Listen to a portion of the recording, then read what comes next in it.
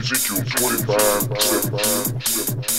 The path of the righteous is beset on all sides by the iniquities of the selfish and the cherish.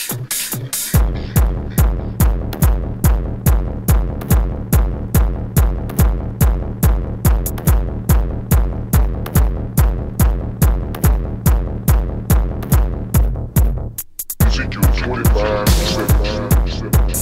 The path of the righteous is beset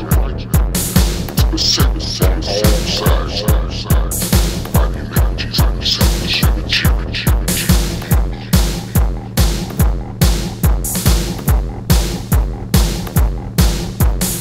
In the name of the cherish, shepherds of peace,